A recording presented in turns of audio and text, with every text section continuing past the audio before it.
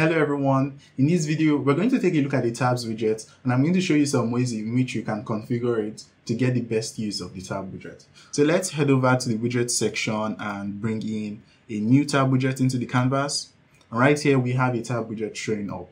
The first thing we can do to configure this widget would be to set the widget's name, and we can do that by renaming the widget right here. So we can say, for example, my tab, and the name of the tab widget has been updated.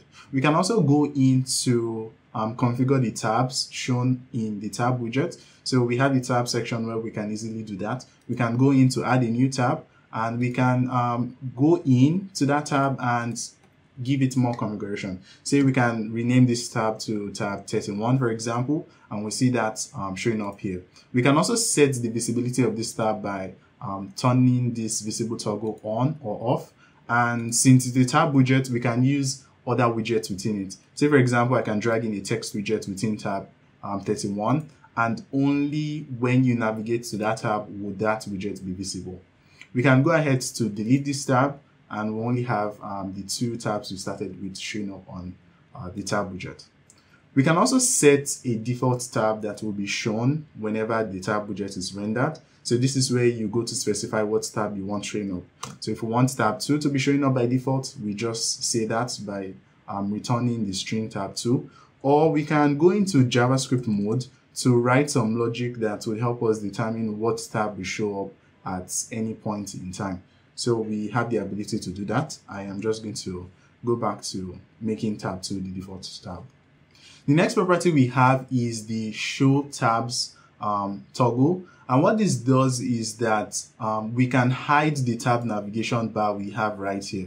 So if we want that to be hidden, we can turn this off, and we see that we don't have the tab navigation showing. So this is really useful if you are setting the default tab dynamically. Say, for example, you want teachers to only see tab 1. You can turn the tab navigation off and use the JavaScript binding here to dynamically show teachers tab 1. While if the user is a student, for example, you can use your binding to dynamically show the user tab 2. So that is one use case of the show tabs button. I'm going to turn this back on so that we have the navigation train.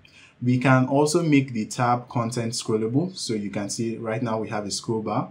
I'm going to turn this off, and we can set the widget to be visible or not by turning on the switch. And for the visibility property, we can go into JavaScript mode to write some logic that will conditionally set the tab widget to be visible or not if you want to do that.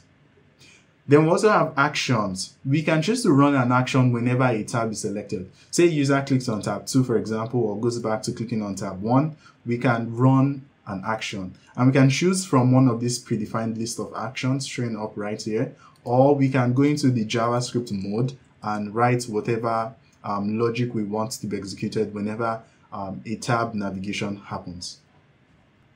So this has been a tab widget, and I hope you found this video helpful.